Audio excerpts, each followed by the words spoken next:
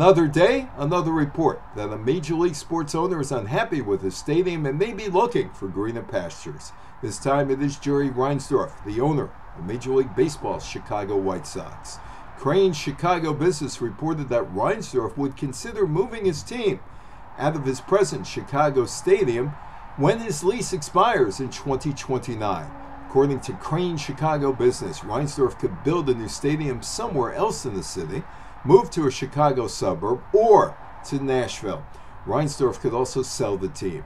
Reinsdorf also knows that elected officials in some of Chicago's suburbs are actively courting the National Football League Chicago Bears ownership to move its business to their town.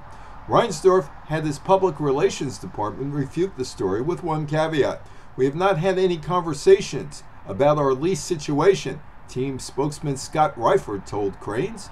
With 6 years remaining, it is naturally nearing a time where discussions should begin to take place.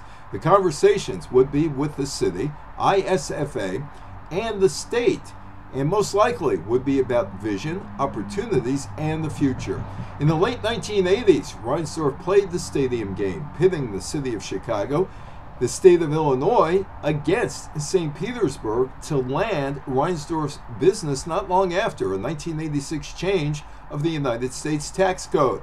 Under the right set of circumstances, an owner could walk out with 92 cents out of every dollar spent inside a stadium and/or an arena, including parking lots, with the local municipality paying most of the tab for the structure and having to find other revenue sources to pay down the venue debt, as getting 8 cents out of every dollar was not enough for the local municipality to pay down the building debt. Reinsdorf is back in the stadium game. I'm Evan Weiner.